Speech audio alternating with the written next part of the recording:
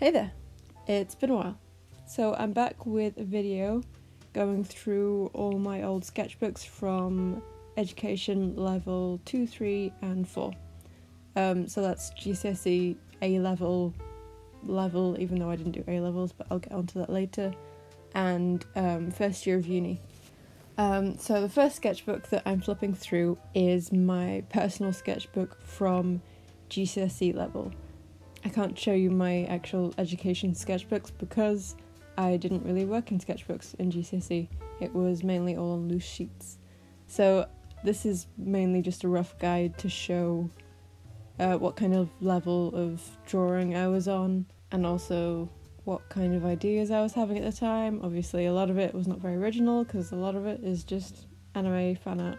Okay, so the first thing to note about studying art at GCSE is that they are very directed projects, so you don't have a lot of creative freedom, hence why I kept a personal sketchbook to jot down all of my ideas and just random little doodles that I want to do, because I didn't really have an outlet for them at school. Obviously, as I mentioned before, a lot of it was on loose sheets. They ranged from A6 size paper up to A3 and A2, and I think we made a sculpture for one of our projects. It was just a load of different stuff. They get you to try a range of different stuff, but it's up to you to kind of push their boundaries and go the extra mile, which I like doing. Again, in school, usually classes are like 30 plus students, or at least they were in my school, so you don't have much one-on-one time with the teacher, so it's good to be independent when you work, because you're not really going to get much help, even though it's like a time when you need it most, which is kind of annoying. Also, there's a big focus on grades because teachers are under pressure to get you to your predicted grade so that they don't look bad. So I don't know, there will just be more focus on the students that are lagging behind, but I guess that's true in any class. I don't know, it's just good to keep that in mind. It is good for teaching you how to hit all of the marks so that you do better when you get assessed in different levels as well. So that's quite useful because you learn what they're looking for, so you can kind of hit all the points that they want, and then also do your own thing on top of that and like give it your own twist, which is I quite like that. I like making boring stuff fun. Otherwise, how would anyone get through life? So yeah, I am very grateful that I studied art at GCSE because it led me on the path that I am now.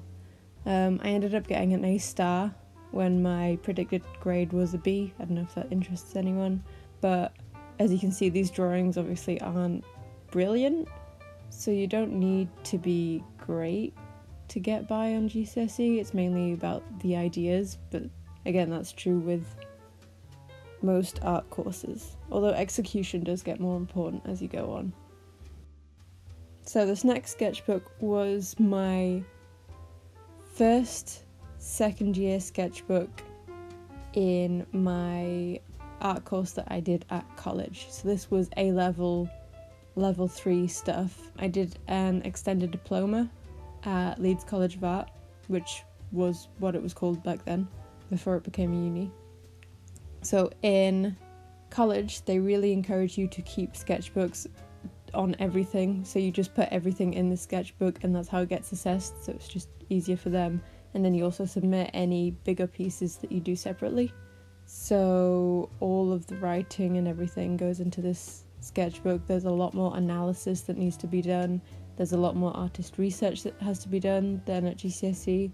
It's not all about making stuff for the sake of it. You have to do your research and then make stuff for a purpose that has a meaning, so they can see a project develop from start to finish, basically. So you have to kind of take them on a journey through all of your ideas. It's like showing you're working in a maths exam. Like, you get points for working out as well as the actual answer. This course was a lot more independent by design and not by chance, not just because there are so many people in class. Although classes are still quite big, but they do schedule in one-on-one time with the tutor with every single student, So if you do have any questions, you can just note them down and then ask them then, and I think it's a lot more efficient than kind of everyone rushing up to the tutor at the beginning of the session in GCSE and then them not being able to get around everyone.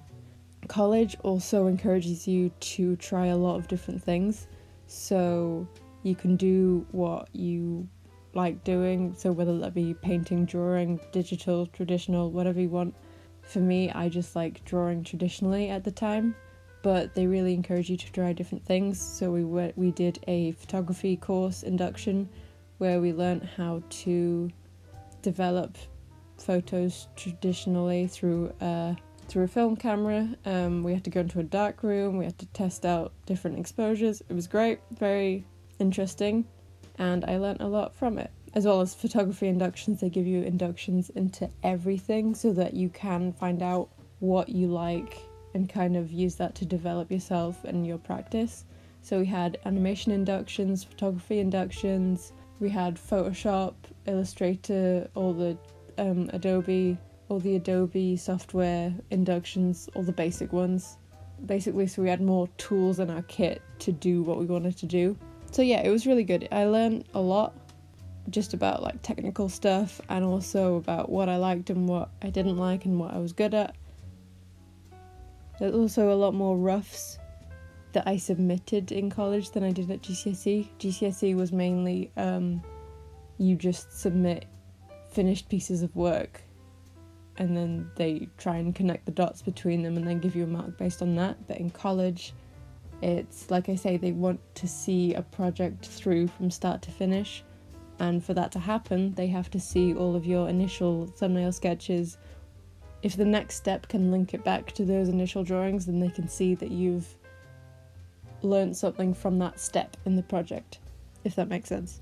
So I have 2 sketchbooks for examples of my college work. The second one is a continuation of one of the projects I did in the first one. If you remember, I did a typography project on Hickory Dickory Dock, and our next brief was a self-directed brief, which is where you basically write the brief and then respond to it.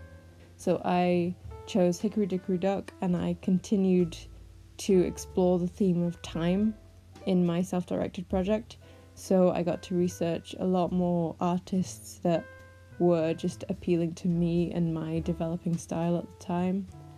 As I mentioned before, there's a lot more writing and a lot more research, and they really like it when you respond to the research on the page. So as you can see, there's a few times when I've just done some sketches of examples of that artist's work, just so the tutors can see that I am taking on board what I've researched and applying it to my own project. I really enjoyed this project. This was one of the first ones that was truly self-directed and we got to write it for ourselves, and it was just really fun to do, and I feel like I like the final outcomes that I have, and I got to put them in my portfolio for uni. If you've seen my video on that, I think it's just autumn and spring that are in there, but they were really fun to do. So my final little sketchbook is this tiny little sketchbook from first year of uni where I studied animation. Obviously being animation, everything was put together digitally, so most of my things exist on a screen. So I'm showing all the relevant little animations that I did in first year above, so you can see what these little crappy thumbnails led up to.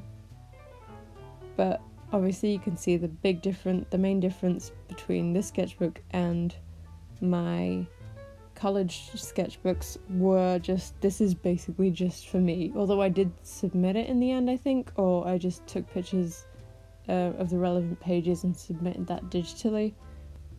But yeah, this is just like working out where things need to go for me.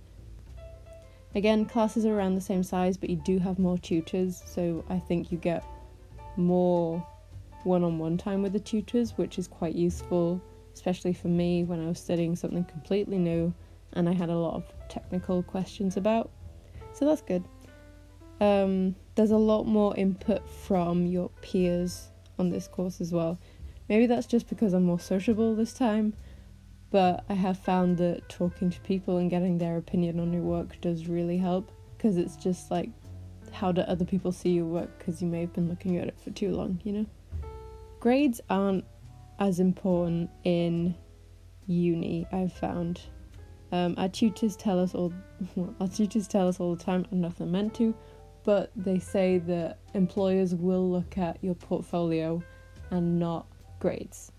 So the focus very much on this course is to make good work and work that you can be proud of, rather than catering yourself towards the people that are going to mark your work. Although, there is a way to do both. Projects are a lot longer on this course. I think that's again mainly due to the fact that it's animation based.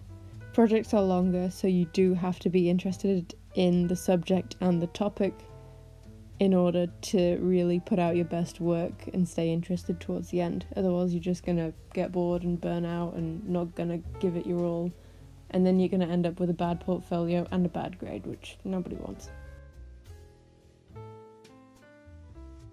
If anyone has any questions for any specific thing on any specific course that they want to ask me, then go ahead, I'll try to respond. I'm sorry if I don't have all the answers, but I'll try my best. But yeah. Art is fun, is what I've learned in this video. So yeah, thanks for watching. I hope to see you again in the next one. Okay, bye!